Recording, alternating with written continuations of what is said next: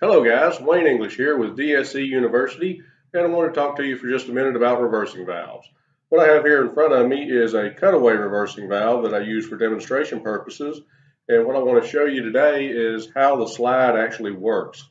So inside of the reversing valve we have a metal slide that moves back and forth connecting the center tubes together.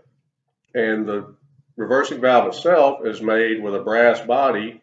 The slide is made out of steel. So what I have here is a couple of rare earth magnets.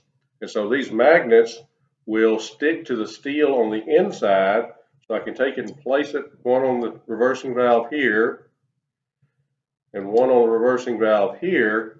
And that actually allows me to see the position of the slide inside of the reversing valve as it moves back and forth.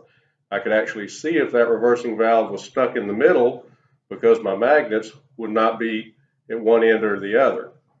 So hopefully that just gives you a little bit of insight into how a reversing valve works, how the slide works. We have the little bathtub in here that actually connects two tubes together depending on which side it's at.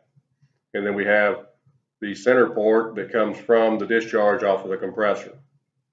Hopefully that helps you out a little bit and will allow you to understand better the operation of the reversing valve.